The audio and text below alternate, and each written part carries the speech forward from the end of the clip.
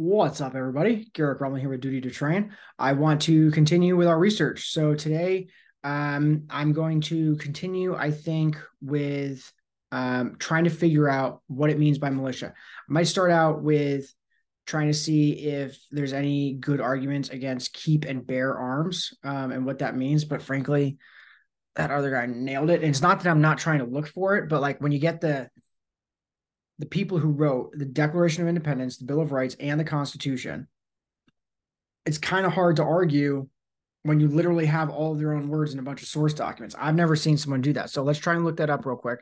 But if we're not able to find anything kind of in a quick manner, I'll do some more research, or maybe I don't even want to. I think I want to have everything on here. So maybe if I ever want to like hunt down, I'll just have videos of me like hunting, but I'll just label those as like boring research or whatever. And that way, like, don't watch this one. This is me just literally hunting around. But I want all of my research to be online because I want people to be able to see, like, this is the research that I did. And go look at what I did because I plan on doing literally like hundreds of hours of research into the Second Amendment. And if anyone ever has a problem with me, I'll be like, go watch this video and you can tell me what you think. Okay, so let's share our screen here. Get down to brass tacks. This is my YouTube channel. I got this going. Can schedule that. We're good to go. Sharing a video on Twitter here quickly. Okay, so let's just go back to here. This is the article from the last video. Just want to maybe start off where we left off. It is inconceivable that the founding fathers, I'm adding that in, would have tolerated the suggestion that a free person has no right to bear arms without the permission of a state authority, much less the federal government, or that a person could be imprisoned for doing so. As the founding fathers realized, every right has its cost, but the alternatives are often more costly. I like how he says often and not always. I just feel like that's an honest take, right? It's not that they're always more costly. It's just often. Okay, so what did the founding fathers really say about guns? Let's see this. Medium. All right. What did the founding fathers really say about gun? Dan writes, ooh, this is going to be good because we just went through exactly what they said. So let's see if this guy gives us, and I have a feeling just looking at this, it's not going to be as good. Let's see what this guy gives us in retaliation of our last video.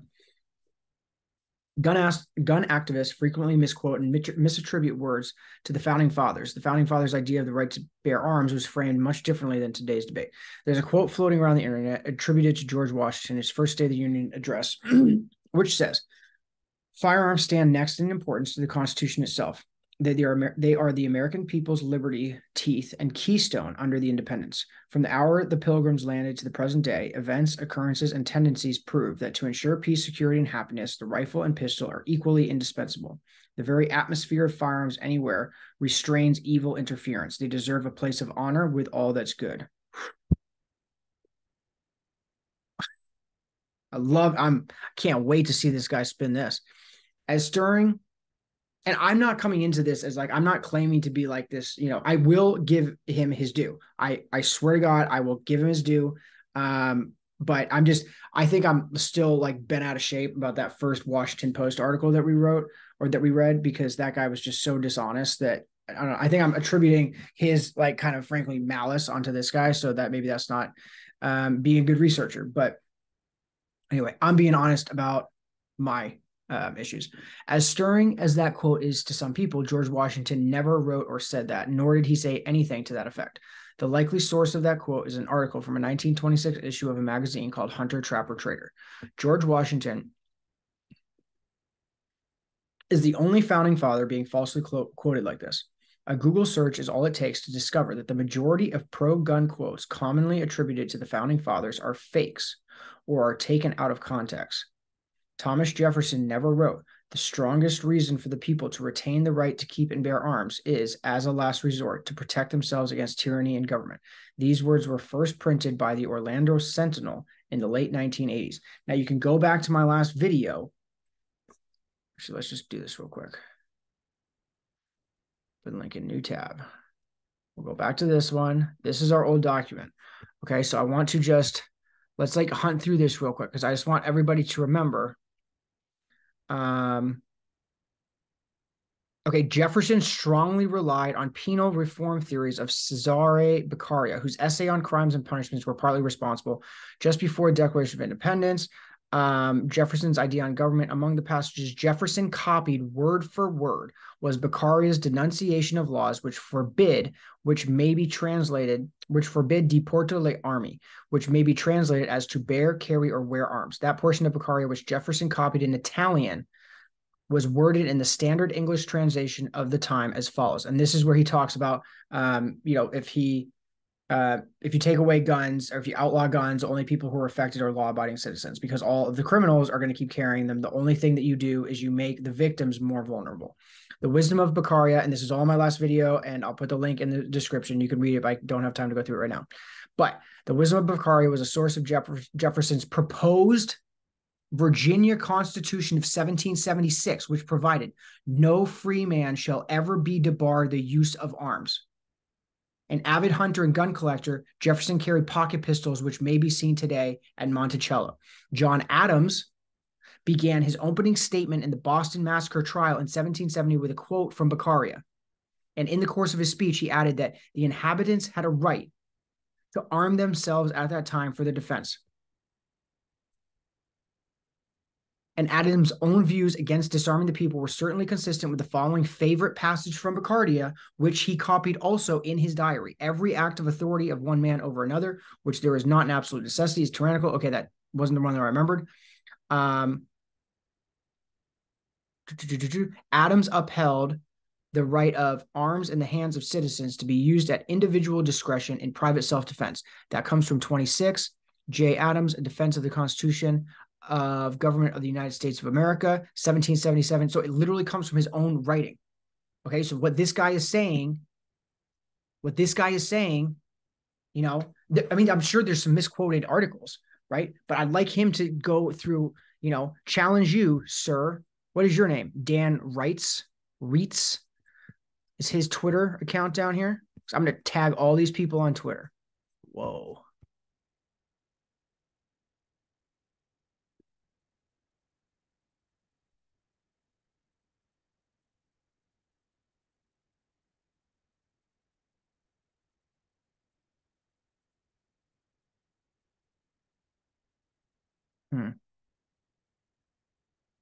All right, let's see what he says.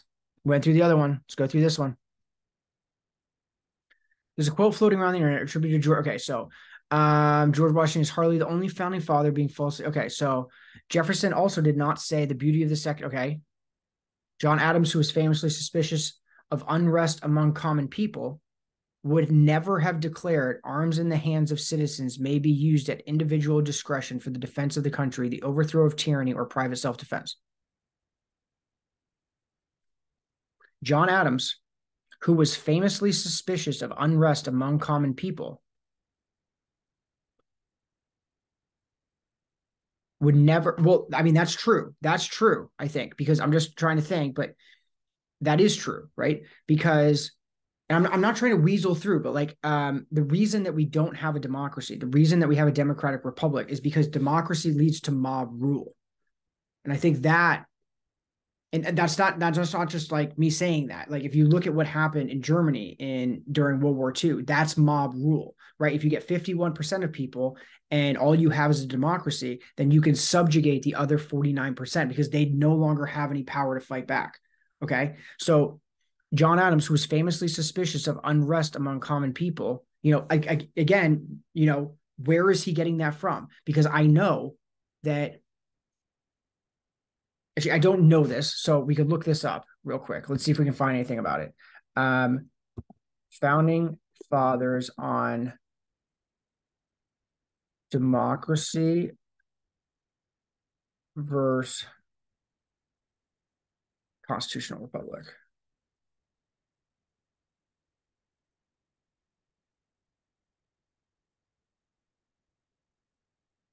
Madison, according to the Atlantic, America is a republic, not a democracy, is a dangerous and wrong argument. All right, let's go. Enabling sustained minority rule at the national level is not a feature of our constitutional design, but a perversion of it. Dependent on a minority of the population to hold national power, Republicans such as Senator Mike Lee of Utah have taken to reminding the public that we're not a democracy. It is quaint. No, it's quaint to be clear and accurate on what type of government we have. That's quaint. This is what I'm saying. Like, it's not quaint. This is like they're just talking down to you. It is quaint that so many Republicans embracing a president who routinely tramples constitutional norms have suddenly found their voice in pointing out that, formally, the country is a republic. There is some truth to this insistence. There's not some truth, it's true. But it is mostly disingenuous. The Constitution was meant to foster a complex form of majority rule, not enable minority rule.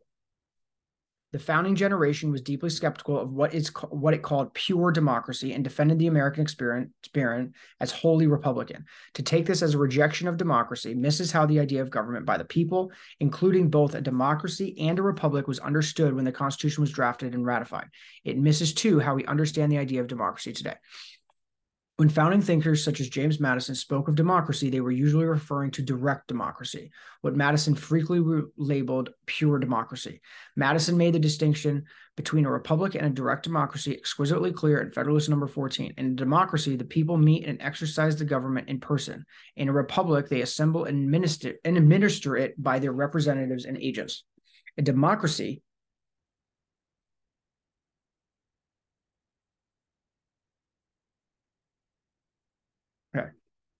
A democracy, consequently, will be confined to a small spot. A republic may be extended over a large region. Oh, okay. I thought that ended the quote. I don't know why this is highlighted. And by their representatives and agents. A democracy, consequently, will be confined to a small spot. A republic may be extended over a large region. Both a democracy and a republic were popular forms of government. Each drew its legitimacy from the people and depended on rule by the people. The crucial difference was that a republic relied on representation, while in a pure democracy, the people represented themselves. At the time of the founding, a narrow vision of the people prevailed. Black people were largely excluded from the terms of citizenship, and slavery was a reality, even when frowned upon, that existed alongside an insistence on self-government. What this generation considered either a democracy or a republic is troublesome to us insofar as it largely granted only white men the full rights of citizens, albeit with some exceptions. Okay, this guy is doing the exact same thing that the other person did, right? He's not arguing like the idea of democracy in the context of the time, right? Yes, like Black people were not treated the same as white people. But if you're talking about democracy, you can't say, oh, they treated Blacks this way and then discount the entire argument, right? You have to go back into the context of the time. And this guy's not doing that. He's saying, let's give him some chance. But it seems like this is going the same way as the other article. America could not be considered a truly popular government until the passage of the Civil Rights Act of 1964 and the Voting Rights Act of 1965, which commanded equal citizenship for Black Americans. Yet this triumph was rooted in the founding generation's insistence on what we come to call democracy. Yet this triumph, let's one sec. America could not be considered a truly popular government until the passage. I don't know what he's talking about in terms of popular government. Like, what do you mean? Like that you're like, representing all of the people until the passage of the Civil Rights Act of 1964 and 65, which commanded equal citizenship for Black Americans. Yet this triumph was rooted in the founding generation's insistence on what we come to call democracy.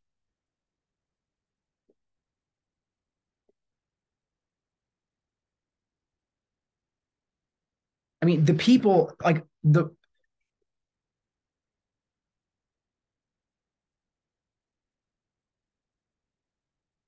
just because, okay, I think he's conflating something. I'm trying to like work this out in my head, and it's not that I'm trying to like argue out of this, but hear me out. I think he is conflating, right? A democracy and a republic can both vote the same way on certain issues, right? what it allows is for the minority to stop the majority from doing certain things at certain times, right? So yet this triumph was rooted in the founding generation's insistence on what we would come to call, I don't know, that's like kind of poorly worded. This is another thing. Sometimes, like, I don't know, sometimes like we read stuff like this, like that's a weird sentence. Yet this triumph was rooted in the founding generation's insistence on what we would come to call democracy. The history of democracy as grasped by the founders, drawn largely from the ancient world, revealed that overbearing majorities could all too easily lend themselves to mob rule. Yes, true. Dominating minorities and trampling individual rights. Democracy was also susceptible to demagogues, men of factious tempers and sinister designs, as Madison put it in Federalist Number 10, who relied on vicious arts to betray the interests of the people. Madison nevertheless sought to defend popular government, the rule of the many, rather than retreat to the... Okay, so Madison nevertheless sought to defend popular government. He sought to defend popular government, the rule of the many, rather than the retreat to the rule of the few. Okay, but see, now he's not quoting. Like, I don't know. Like, he gives, so democracy was also susceptible to demagogues, now he gives us like some quotes, men of factious tempers and sinister designs, as Madison put in Federalist Number 10, who relied on vicious arts to betray the interests of the people. But then Madison, nevertheless, now he's making a different point, kind of going against that, sought to defend popular government, the rule of the many, rather than, like, can you give us some source materials? Can you give us some quotes? American constitutional design can be best understood as an effort to establish, and I might be wrong. I might be wrong on this. I don't know everything, but I'm just saying it's frustrating when you try to do some research and all you're getting, it seems like, are a bunch of opinions. American constitutional design can best be understood as an effort to establish a sober form of democracy. It did so by embracing representation, the separation of powers, checks and balances, and the protection of individual rights, all concepts that were unknown in the ancient world where democracy had earned its poor reputation. In Federalist Number 10 and Federalist Number 51, seminal papers, Madison argued that a large republic with a diversity of interests capped by the separation of powers and checks and balances, which is what we have, would help provide the solution to the ills of popular government. In a large and diverse society, okay, so he hasn't really said anything.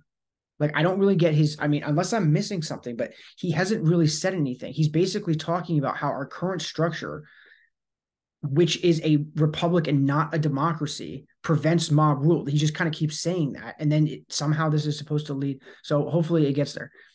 In a large and diverse, if such intemperate passions come from a minority of the population, the Republican principle by which Madison meant majority rule, if such intemperate passions come from a minority of the population, the Republican principle, by which, so yeah, the Republican principle, like the people of the republic, the principal people of that, like the most people in that republic, the Republican principle, it's just like an old school of saying, like, the most people in the republic, so meant majority rule, will allow the defeat of sinister views by regular vote.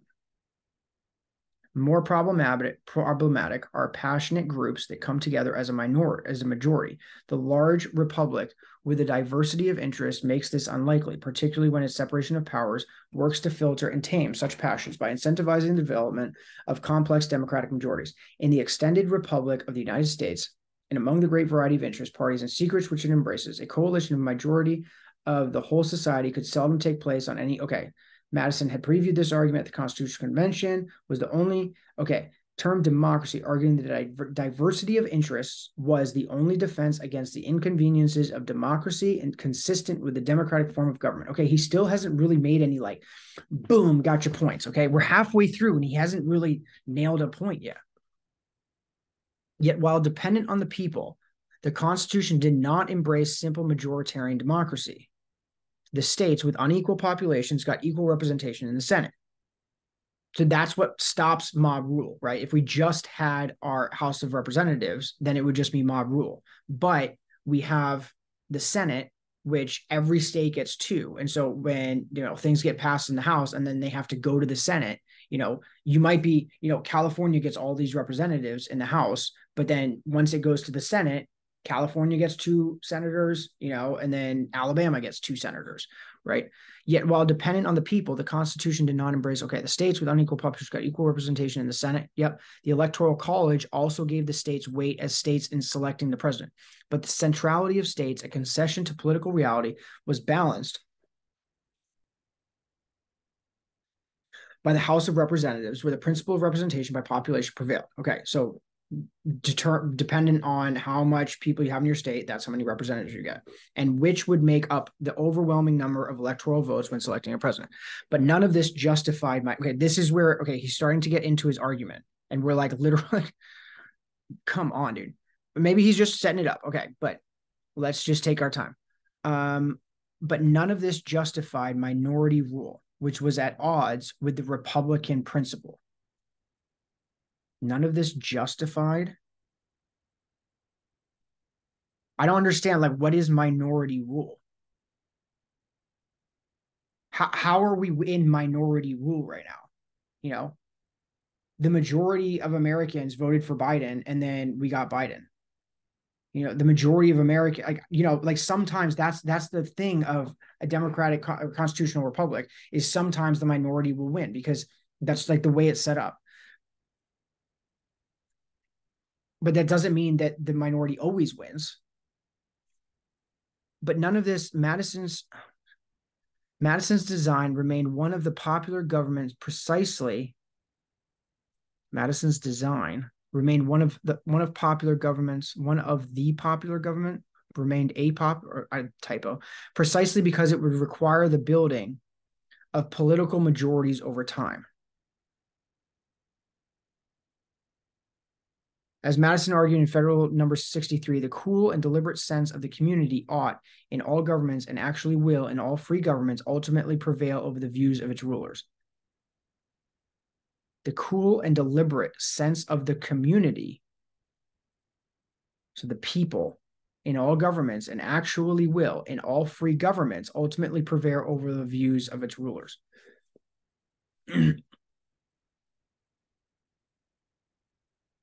Alexander Hamilton, one of Madison's co-authors of the Federalist Papers, echoed this argument. Hamilton made the case for popular...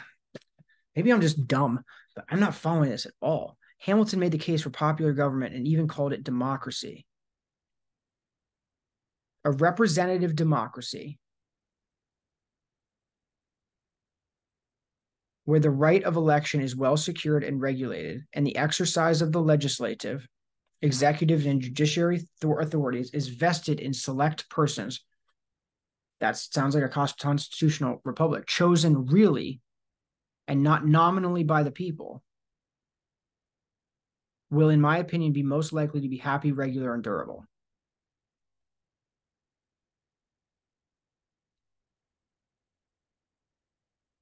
Alexander Hamilton, made the case. Let's see what this goes to.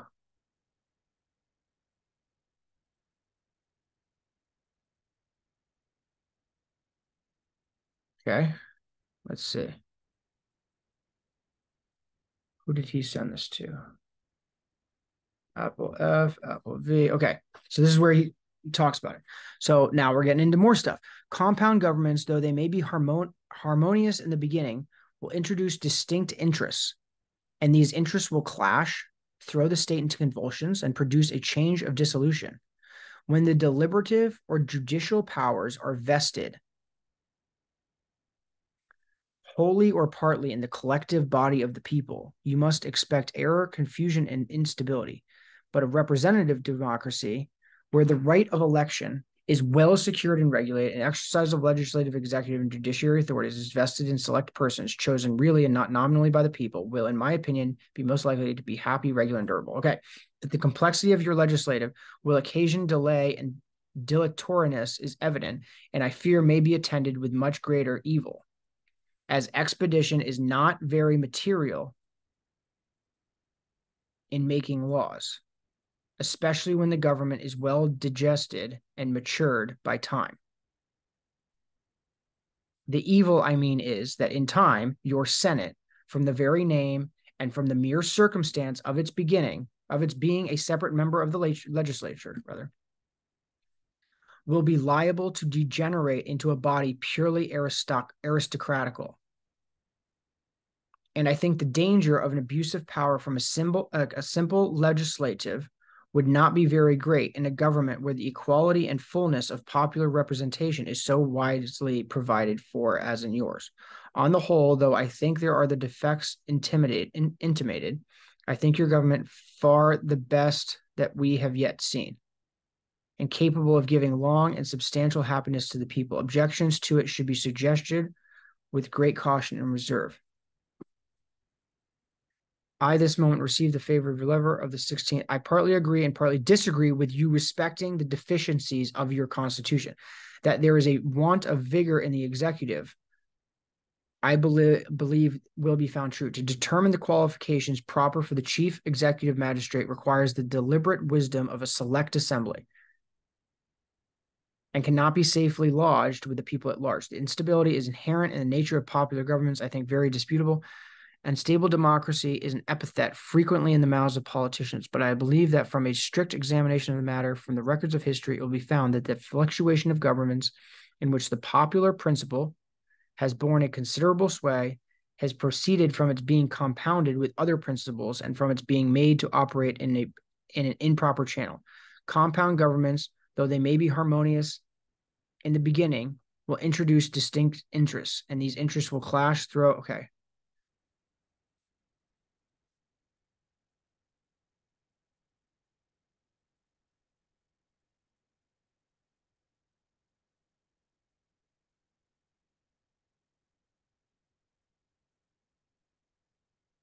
The enemy's still in the. Okay. All right. I'm starting to get tired. Okay, so all right, just want to make sure that like, he wasn't like misquoting. It sounds like, yeah. I mean, that's the way that they used to write. I'm just not good at that. I have never really been like a big reader, so this is kind of like this is hard for me to understand, frankly. But it sounds like okay, we're good. Yeah, and he was saying what this guy's saying. Okay, so the American experiment as advanced by Hamilton and Madison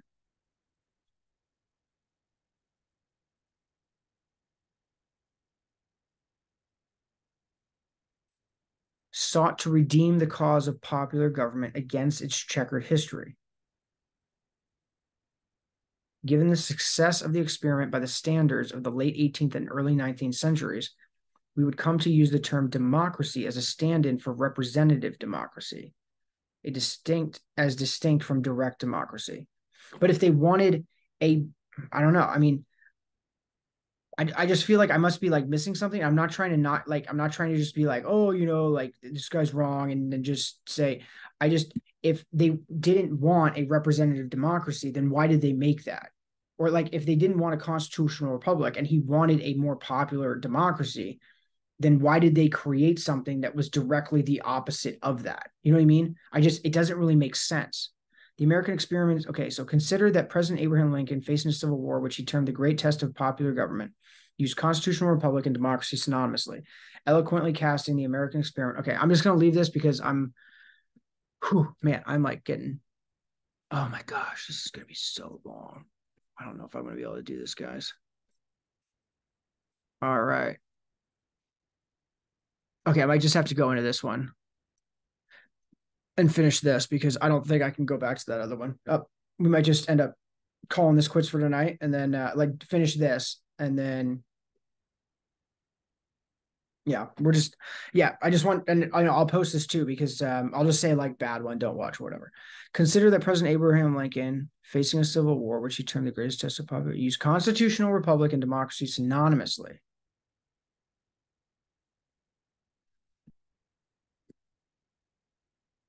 Okay.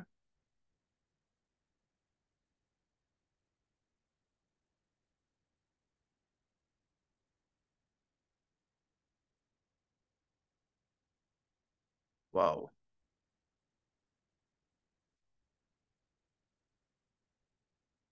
Oh my gosh, guys, this is going to require so much work. This is insane, dude. Insane.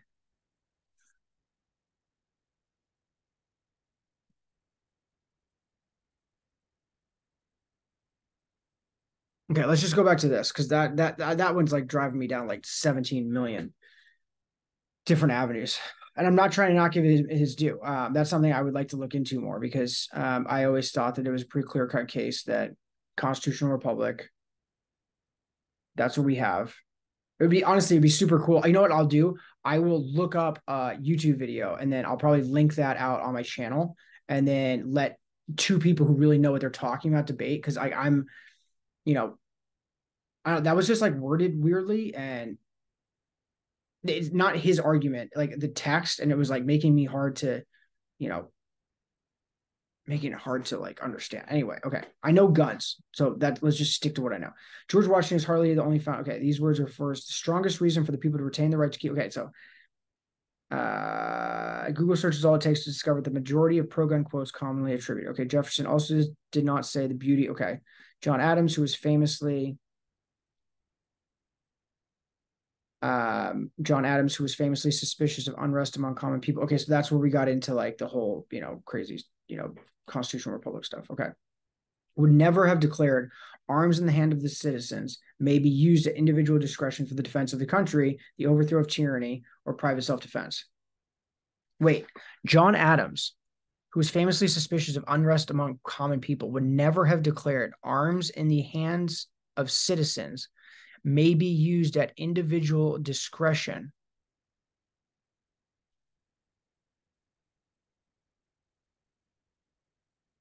for the defense of the country, the overthrow of tyranny, or private self-defense. Who said that?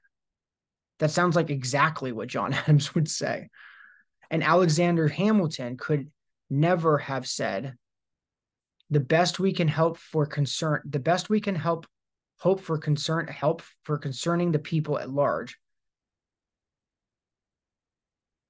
The best we can hope for concerning the people at large, another typo, this guy needs to edit his work, is that they may be properly armed.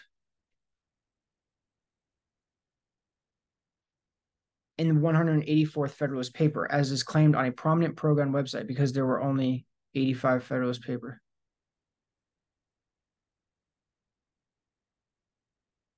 Okay, so I guess what he's saying is that people say that he said this and he never actually said it. But then you look at this and you go to John Adams.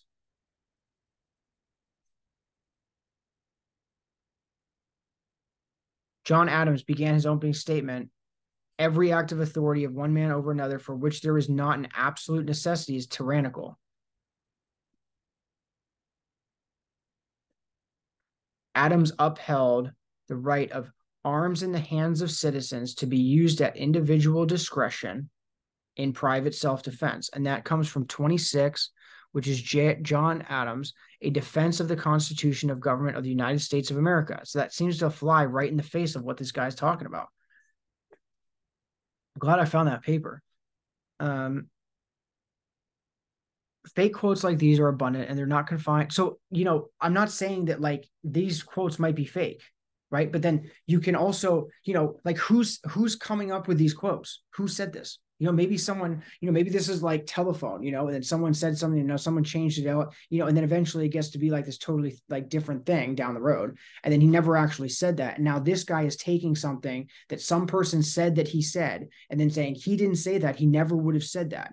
It's like, okay, he didn't say that thing, but he said something like that. That doesn't disregard all the other things that he said. Fake quotes like these are abundant, and they're not confined to fringe message boards or bumper stickers. They are widespread, and they've found their way to the top of the pro-gun mainstream. And see, what he's doing is he's straw manning the argument. Like I'm steel manning the argument, and I'm having a hard time coming up with steel manning the opposing argument because all of the arguments I'm finding against guns seem to be straw man arguments. He's taking one quote, and like this is just my opinion on this, but like he's taking one quote. I don't know this, but it seems to be that he's taking one quote that he didn't say and then kind of casting that onto all the other possible quotes that he could have said that were in support of the Second Amendment and then discounting everything. And that's straw manning an argument. Like if you like, this is like debate's just garbage nowadays because people just try and just play gotcha. Do your research, dude. Fake quotes like these are abundant. They're not confined. They are widespread, and they've found their way to the top of the pro-gun mainstream. I wonder what he has to say about all these other quotes. In the first chapter of his book, Guns, Crime, and Freedom, Wayne LaPierre, the executive of NRA, argued that several important figures in early American history believed that the population should be armed in the manner that the NRA currently endorses. In support of his argument, LaPierre misquoted James Madison, cited a deleted sentence from the second draft of the Virginia Bill of Rights as if it were in the actual Virginia Bill of Rights. Okay. All right. Okay. This guy's giving us source material, so let's do our research and look it up. Okay. So one of the things that was in here was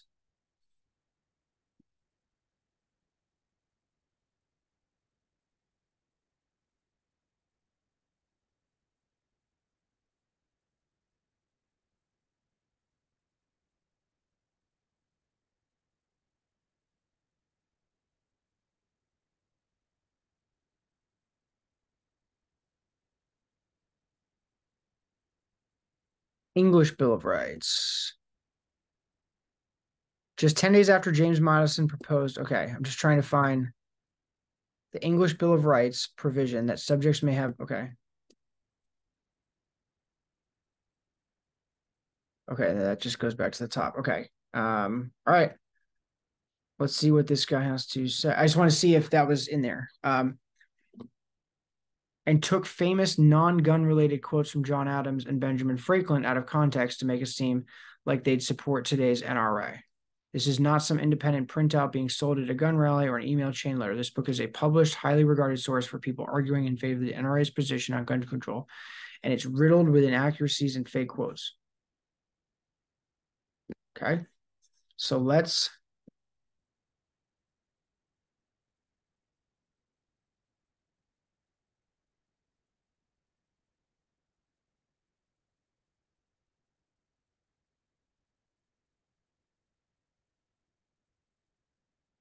do that one nowhere. All right.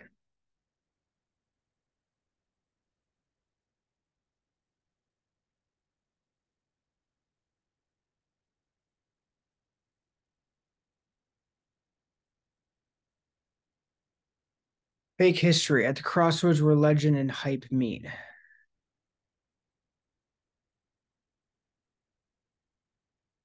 Americans have the right and advantage of being armed, unlike the citizens of other countries whose governments are afraid to trust the people with arms. Okay, in the Federalist Papers, number 46, no, two phrases are his, but the words linking them are not. 77.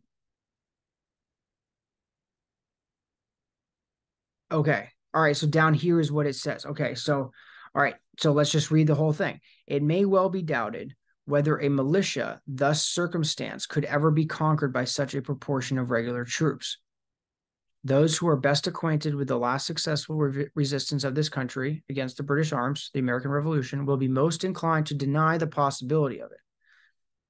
Besides the advantage of being armed, which the Americans possess over the people of almost every other nation, the existence of subordinate governments to which the people are attached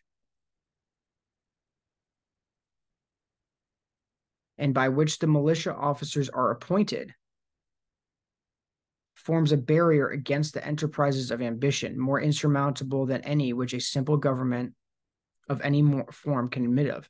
Notwithstanding the military establishments in the several kingdoms of Europe, which are carried as far as the public resources will bear, the governments are.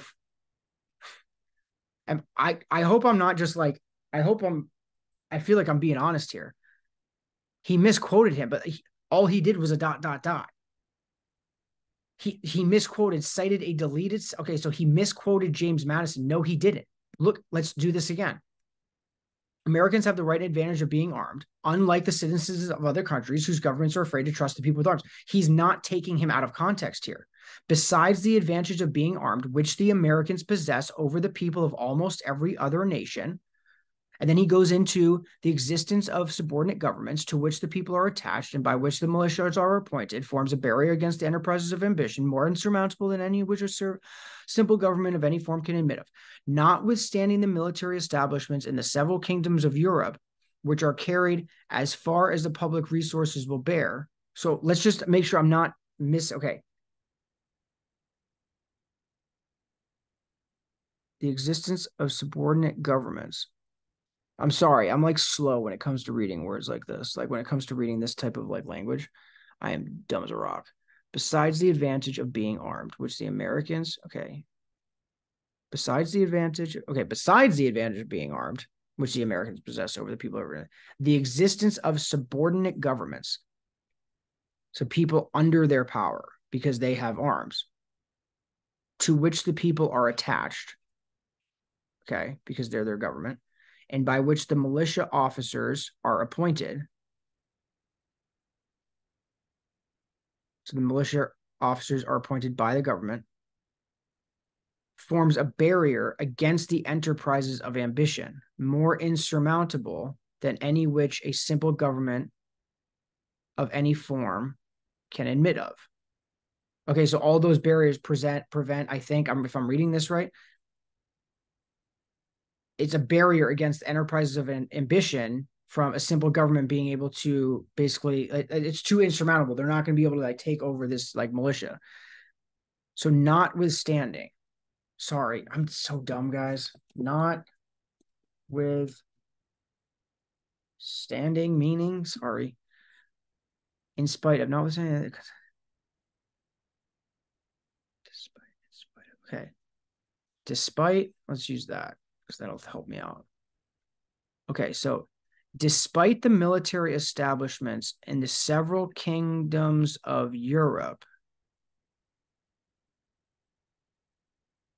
Okay, so despite the military establishments in the several kingdoms of Europe, which are carried as far as the public resources will bear, the governments are afraid to trust the people. Yeah, I think I'm reading this right. I just want to make sure I'm not like, I really want to like do my research on this. He misquoted me, James Madison. All he got, guys, this is all he did was a classic thing that people do when they don't want to like take an entire, he wants to clear it up because how long did I just spend to make sure that I was reading that correctly? 5 minutes? And all Wayne LaPierre wanted to do was to make sure that people weren't doing what I just did. He wanted to make it easier. So he combined two things, cut out all the jargon, and then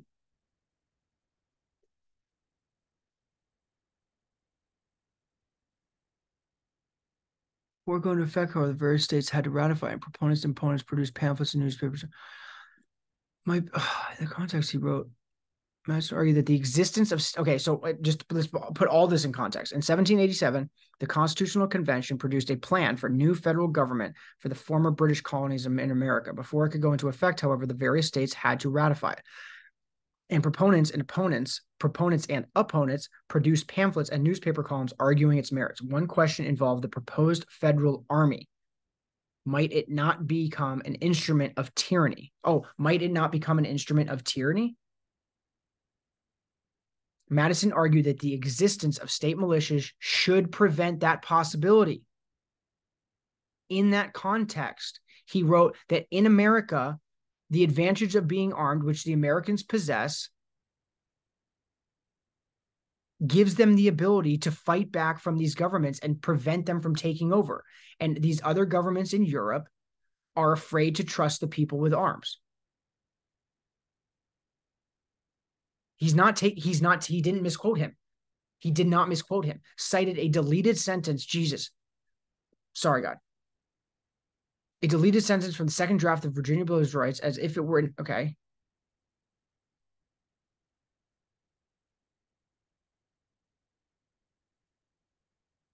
Oh my gosh. Okay. All right. So let's do this again.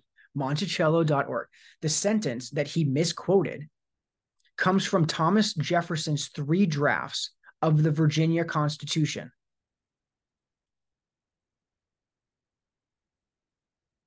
The text varies slightly from the first draft to the subsequent draft. So the first draft, okay, let's see, what did he do? He did from the second deleted sentence from the second draft as if it were in the actual Virginia Bill of Rights. So he did, you gotta be.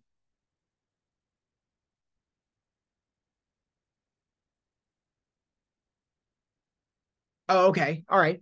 Okay. Fair enough. I was misunderstanding. Okay. This sentence from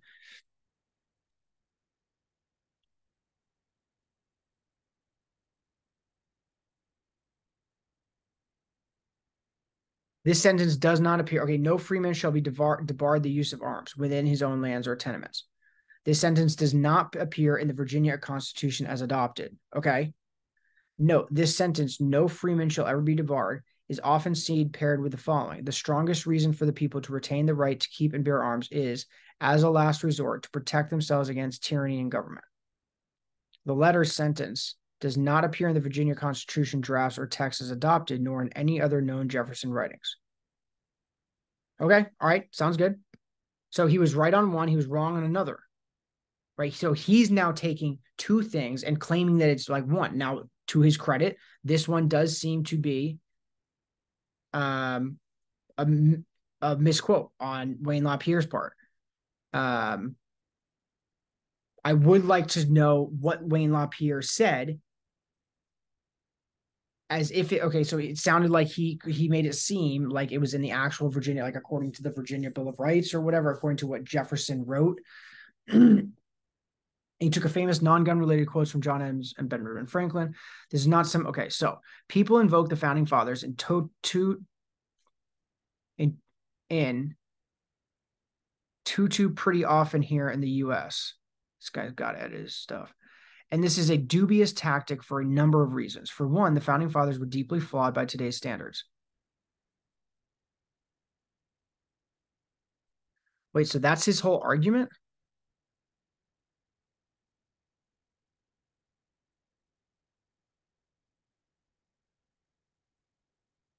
Wait, so he took a couple quotes that people didn't say. Okay. And now he's getting into the race thing?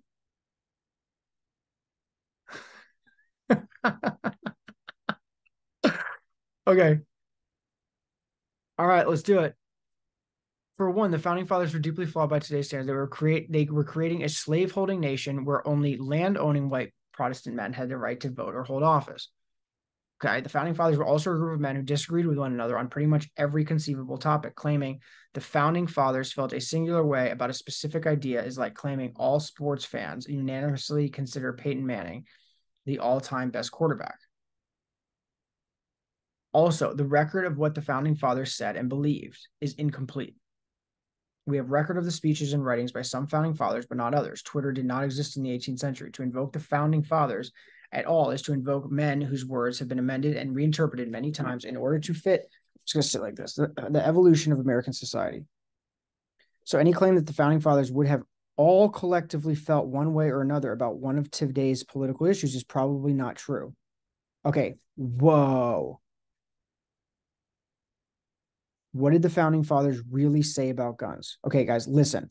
He is saying that he didn't say this. He didn't say this. He didn't say this. He didn't say this. And then he gets all the way to his point and says they didn't all agree. And so any claim that the founding fathers would have all collectively felt one way or another about one of today's political issues is probably not true. At the very least, this type of claim is not provable. Now, again, straw manning, right? You can make the argument that like one of the founding fathers didn't, do that, but that does not negate the entire Second Amendment. You have to like that, they still put it in there. They still put it in there. You know what I mean? And again, he's taking like these couple of like this one, a couple like misquoted things and then making it sound like these people never said stuff like that. What was the George Washington? And remember, this is what every act of authority of one man or another, okay, coax. His own firearms are this. All right, let's just finish this up. and believed is incomplete.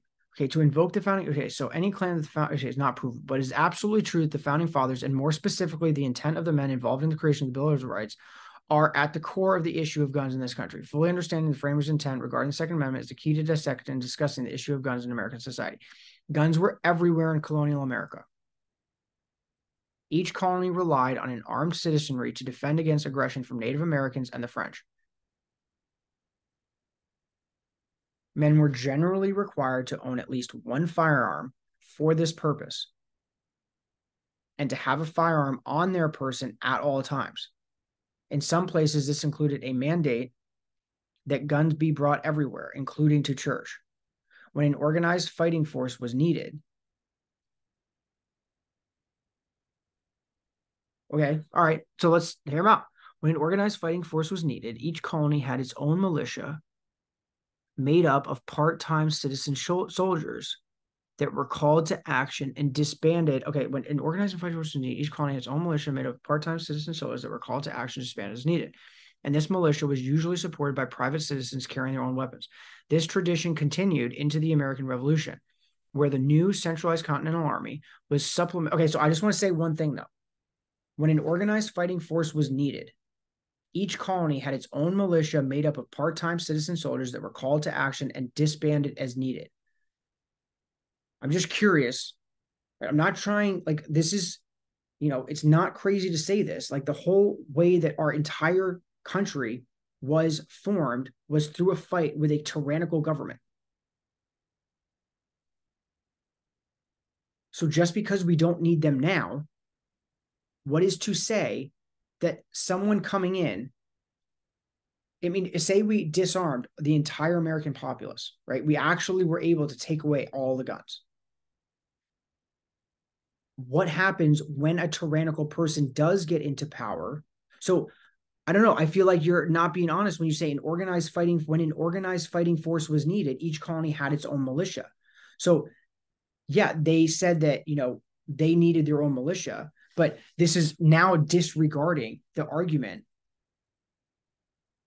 that at the time they needed the militia for one thing, right? Which was to prevent against like Native Americans because they didn't have an army. But what happens if that militia is needed to literally fight back against your own government? What happens then, right? And then you don't have any guns. And this militia was usually supported by private citizens. This tradition continued into the American Revolution, where the new centralized Continental Army was supplemented by local and state militias armed with privately owned weapons. There were also no police forces in colonial times. Policing was largely done by elected sheriffs and local militia. What became our Second Amendment is the result of the new nation deciding on the best way to defend itself now that the colonies had become the United States.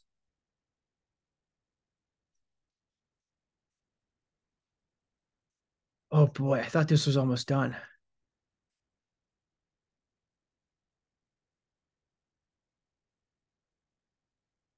Oh man, this is going to be a long one.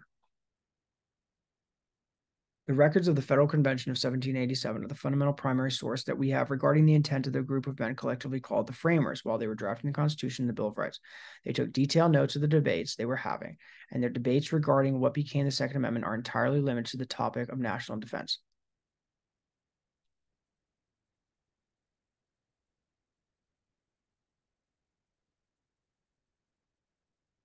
They took detailed notes of the debates they were having, and their debates regarding what became the Second Amendment are entirely limited to the topic of national defense. Okay, this guy over here, though, close these out. This guy over here, talks about them carrying guns everywhere. And this guy's talking about how they carry guns everywhere. This guy is now saying that the reason they did that was what? Because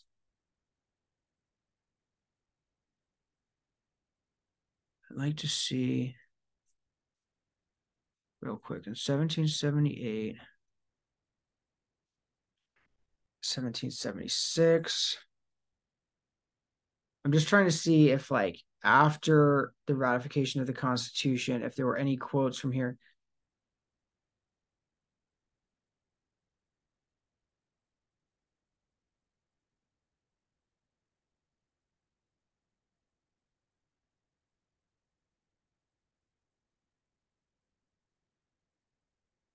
Okay, just 10 days after James Madison proposed the Bill of Rights to Congress in 1789, Tench Coxe, a prominent Federalist and lifelong correspondent of Jefferson and Madison, wrote that what became the Second Amendment would confirm the people in their right to keep and bear their private arms.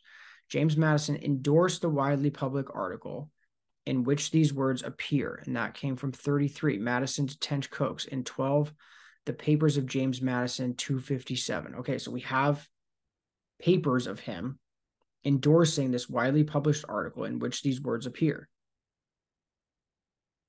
Coxe's writings provide unmistakable evidence that the 18th century Americans defined muskets, rifles, and pistols as arms, and that they endorsed an individual right to own and keep and use arms, and consequently of self-defense and of the public militia power. So for both.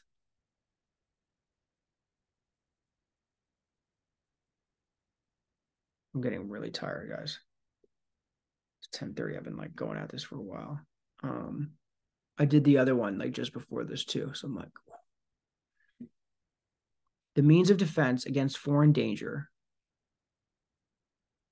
No one's gonna be here anyway. No one's already watching. I'm here all by myself, all by my lonesome. I do have a glass of whiskey, so.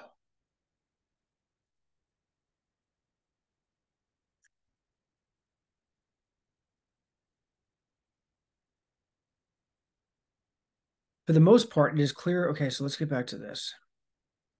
So the Second Amendment and their debates at the drafting the Constitution and the Bill of Rights, the debates they were having about the Second Amendment were entirely limited to the topic of national defense. I guess he can't, like, I don't know, maybe he could. This guy sourced everything. It's like, where are your sources, right? According to who were these topics like entirely on the topic of national defense? This guy, though, is giving us at least a better argument, right? Like, this is making me think. The other guy, this is a much better like written article. For the most part, it is clear that the framers approved of this part-time militia system and feared the potential of a centralized standing army. James Madison said, the means of defense against foreign danger have been always the instruments of tyranny at home. Means of defense against foreign danger have always been the instruments of tyranny at home. The means of defense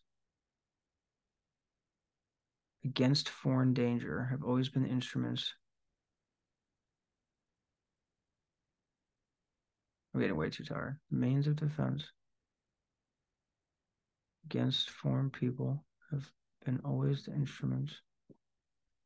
Among the Romans, it was a standing maxim to excite a war whenever a revolt was apprehended.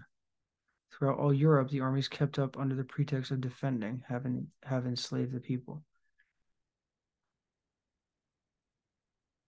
Oh, okay. So like governments will like start war just to basically scare people.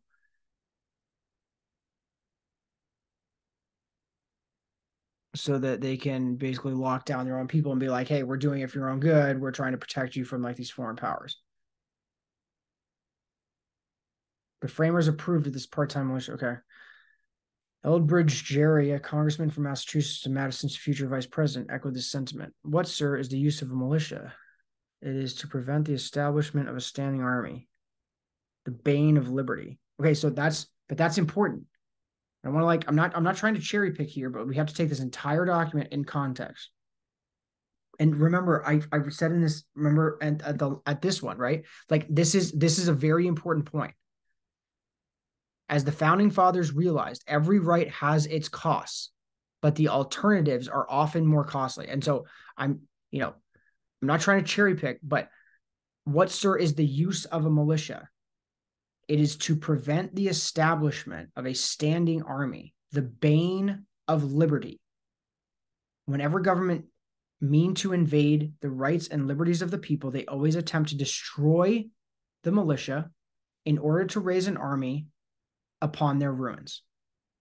Okay, Elbridge Gerry, very pro-2A statement right there. And Robert Yates, an anti-federalist, appears to perhaps have been as skeptical of the militia as he was of an army. What would you use military force? What would you use military force to compel the observance of a social compact? It is destructive to the rights of the people.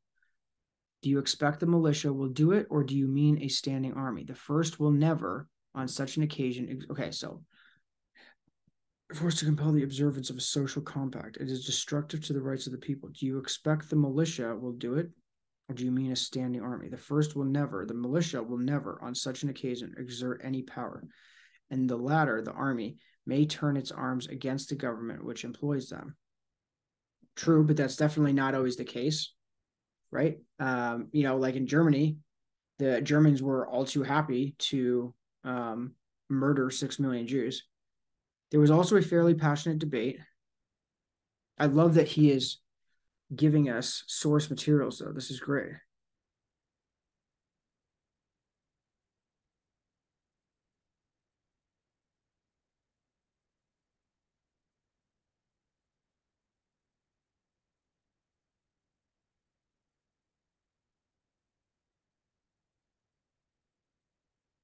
Sorry, nobody's listening to me anyway.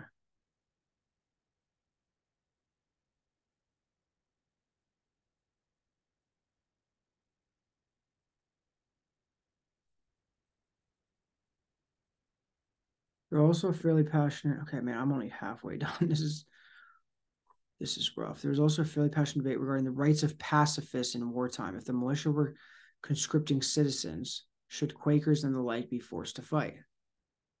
And if not, should they be compelled to find a replacement? These two issues debate over the merits of a standing army versus a regulated militia and the rights. Okay, so this is, going towards costs and benefits, right? There are always going to be costs. But what are the benefits? And do the costs or the benefits outweigh the other? Which one outweighs the other? Rights of individual. Okay, there is no record of any discussion of the rights of individual citizens to bear arms outside of the context of the militia.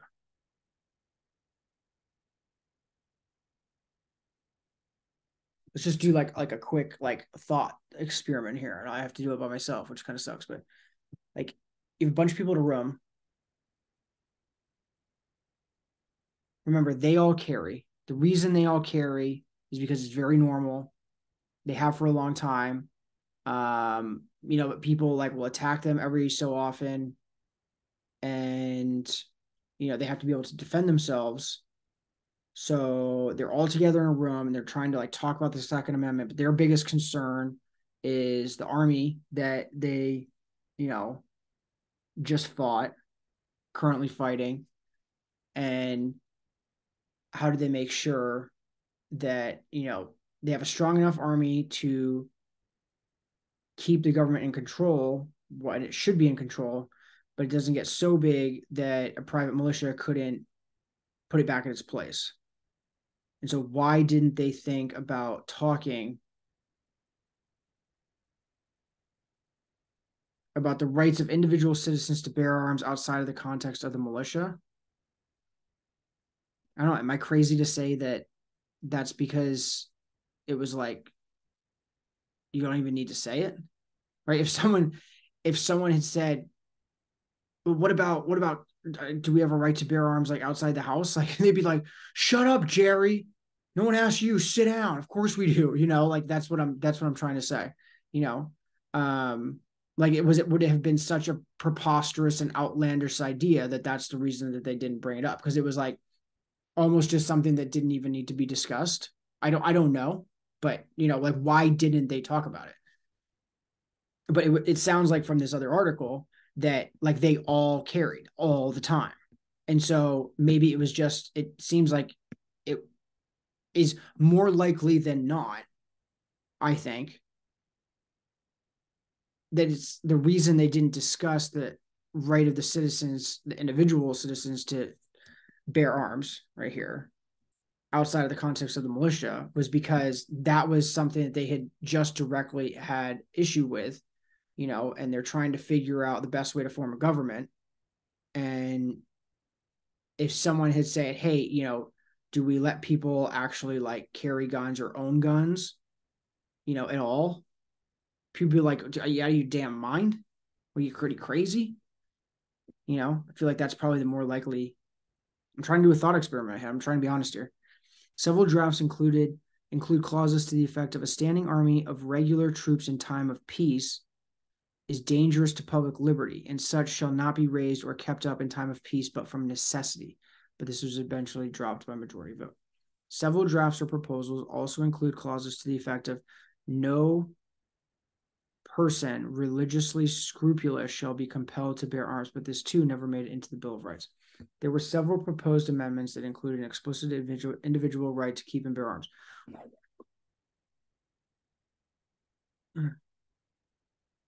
Or a prohibition against disarming private citizens, but they were not included in the Second Amendment, and there are no records of this topic being debated. For example, the delegation. Okay, there were several proposed amendments that included an explicit.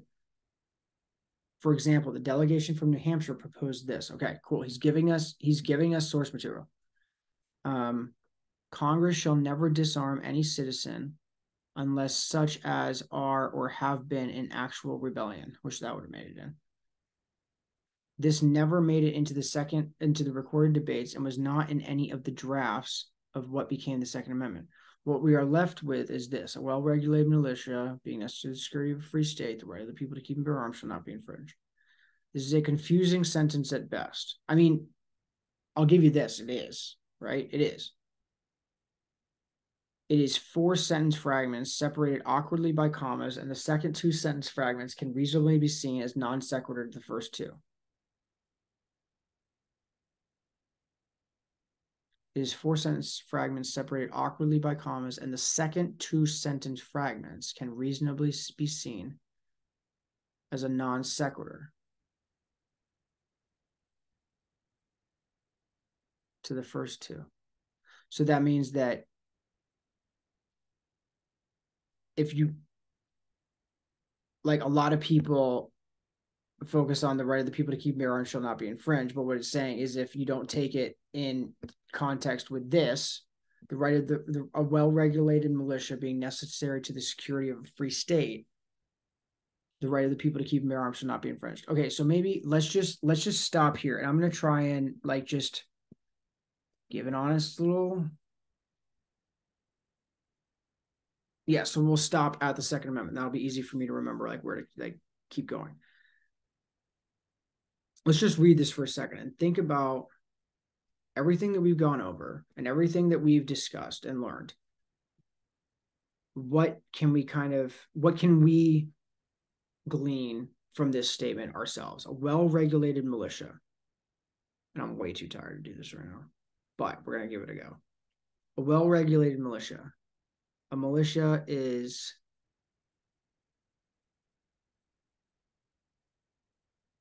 important because they just fought a war against a standing army. They really hate standing armies.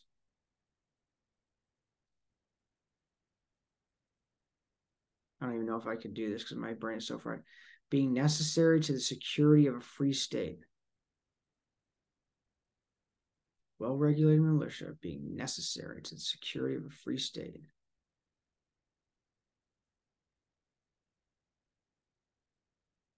The right of the people to keep and bear arms shall not be infringed. Yeah, I'm too tired to go through this and try to remember all the things that we've discussed.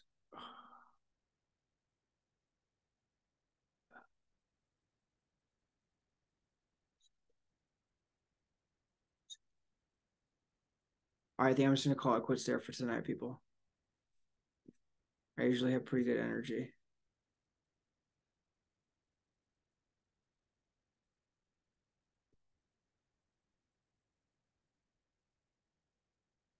Okay. Until next time, stay safe, live free, get some sleep, and I'll talk to you later. See ya. I'm so tired.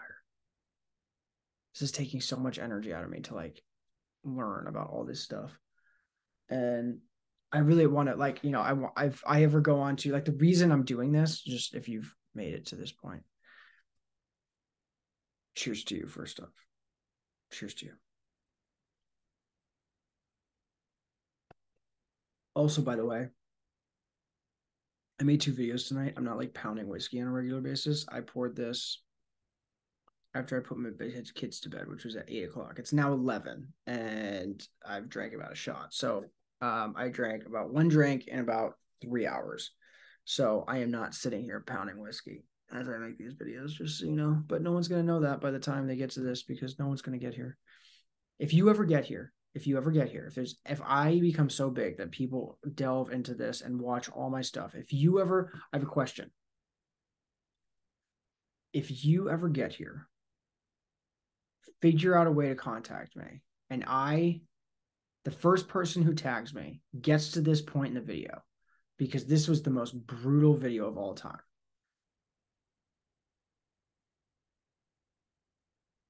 I got to figure out a way to make this happen. You call my company. It's going to be massive. You call my company and you say Garrick Romley owes me $100, adjusted for inflation. First person to get in contact with me who watches this whole video gets to the end. Pay you $100. I wonder how long it's going to take for somebody to do that. Probably a while, because this was a brutal video. I was all over the place. Anyway, live free, people. I'll talk to you later. See ya.